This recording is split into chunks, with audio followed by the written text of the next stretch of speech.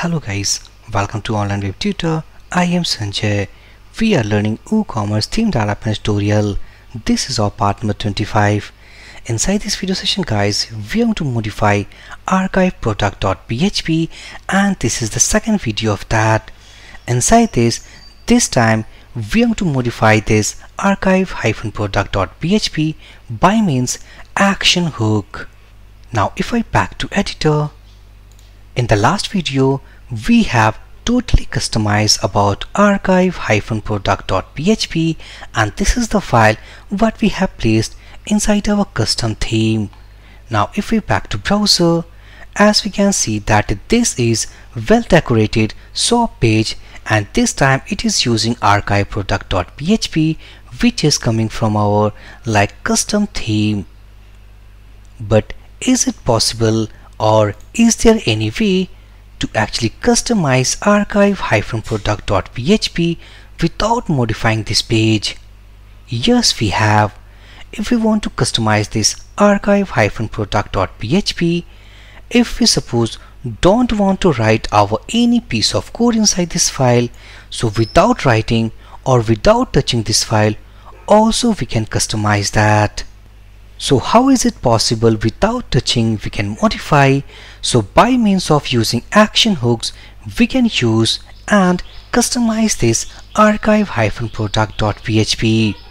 So what I will do, if I press Ctrl B, let's say that if I rename this file something with the name of test, and if I go here reload this page, now this time it's totally distorted because this time this is the file which is coming from our plugins directory. As we know that we have customized our themes directory file, so that's why it is now distorted. So we are going to actually make it as better layout by means of using ActionHooks without touching our plugin file or theme file. If I back to editor, open up the file called functions.php. Inside this file we are going to write our ActionHooks. Press Ctrl B to hide our sidebar. Now inside this functions.php, first of all, to understand completely about available ActionHooks inside WooCommerce, we need to install a plugin, and that plugin is not only for WooCommerce. That plugin is going to give you all the available filters or hooks inside any of the WordPress pages. Now go inside admin panel, click on plugins, add new,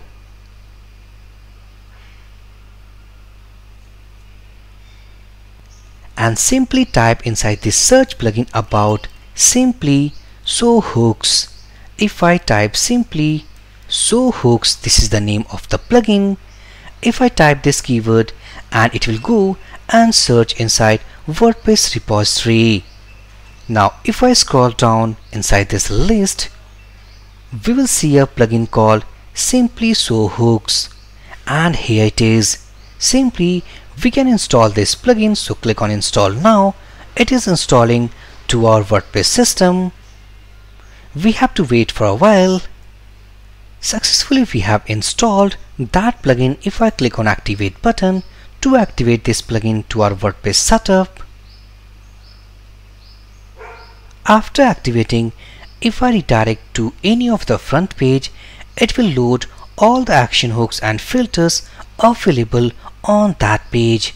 Plugin activated successfully, as we can see inside this list. Back to our shop page. Now if I reload this page, as we can see inside this admin toolbar, here we have called SimpleSoHooks. Right now any of these not enabled. If we want to see all about available ActionHooks, simply click on that and click on Show ActionHooks. Now I am clicking on that. Now as we can see that lots of comments is now presented inside this page, which we haven't provided inside the template file. This is all the ActionHooks what is available inside this page. Now by the help of this SimpleSoHooks plugin loaded all the action hooks. Now inside this list or inside this page, also as we know that inside this archive-product.php, it is using footer.php, functions.php, header.php.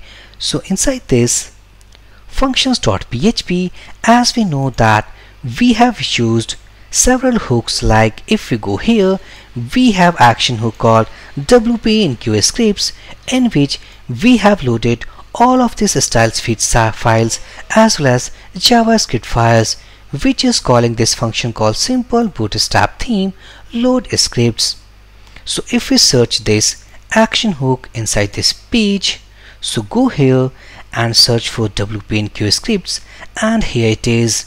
Now if I hover inside this list, as we can see that inside this pop-up menu, like here we have called simple bootstrap theme load scripts.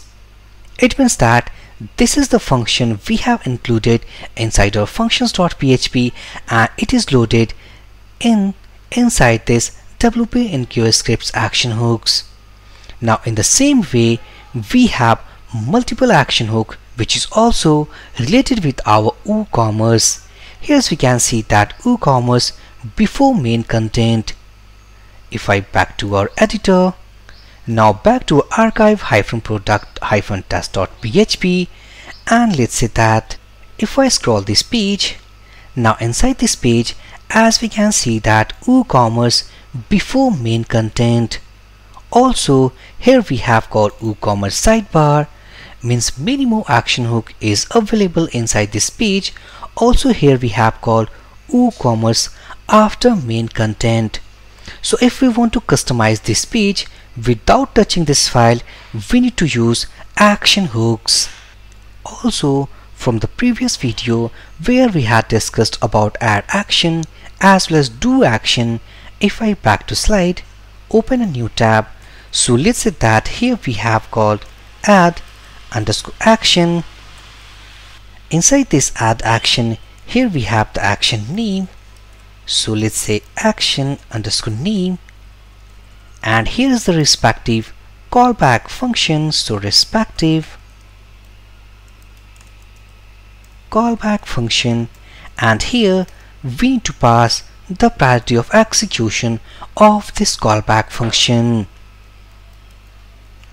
So as we know that if we have this action hook, then if we want to execute this action hook, simply we need to use do action, and what the action hook we have given here, we can execute by this do action, and here is the action name provided.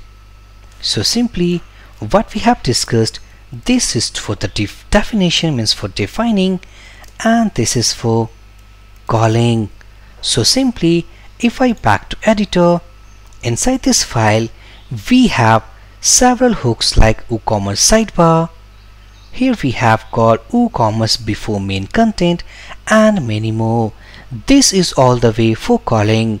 So if we want to define its definition, what we have given here, we need to define a callback function which is going to define the structure, or let's say its functionality. So what I will do, if I back to browser first and disable these SimpleSoHooks plugins from this page, and after disabling this, all the action hooks is now disabled or removed from this page. Now back to editor, let's say that inside this functions.php, as we know that first of all we need to add container as well as a row class, like here what we have declared inside our archive product of themes directory. Now as we know that this is the layout actually we are getting from plugin, so inside this page there is no container class as well as row class. So first thing first, we need to add those container class as well as row class back to functions.php, and here what I will do, let's say that add container and let's say row class, and before adding these classes, what I will do, I am to remove this WooCommerce sidebar from here. Later on we will add inside this page. when we will make our columns grid. So to remove any action hook, we will have called remove action. And if we go inside this archive-product.php, here we have the action hook. So simply if I copy that, pasting it here, and this action hook called WooCommerce sidebar is hooked up with this WooCommerce get sidebar function, which has a priority of 10. Now if I copy this function, go here and passing inside this second parameter. Now if we save these functions.php, reload this page, and as we can see that the sidebar is totally missing from this page. Now we are ready to add our container class as well as row class. So what I will do, let's say function, simply let's say add container row div classes. And this function I will call, if we go inside this file, for means of getting about the ID of our action hooks.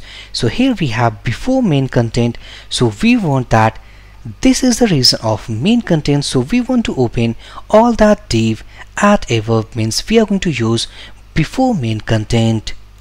So if I copy this action hook name, go here and let's say that add action, here's the action name, and inside this second parameter I am to pass this callback function, and here we need to decide our priority of execution.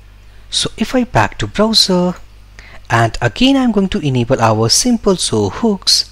So click on enable, and if I scroll down, so here is the action hook called WooCommerce before main content, and inside this, as we can see that lots of priority already have been decided or assigned, something priority 10, priority 20 and priority 30. So if we want to execute our first function prior to all of these functions, so we have to keep less number of count of priority value. So what I will do is, if I disable this plugin, back to editor, I will keep something like, let's say 5 number value. This is going to decide the priority order, and our function will execute prior all the defined functions because its priority is less, and as we know that less count of priority value, more execution priority order. Now inside this, what I will do, let's say echo, inside this let's say div, we are going to define container. Also we are going to define a div which contains the class, let's say row. We need to use single quotes row. So this is all about to adding our container class and row class. So simply again I go here, and what I will do, if we go at the footer, we have another action hook called after main content. So we want that after this main content, also we want to close our container div as well as row div.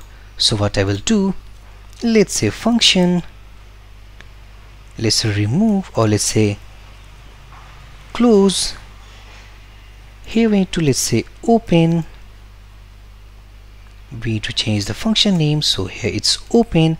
It will be meaningful to understand the proper. So close container row div classes,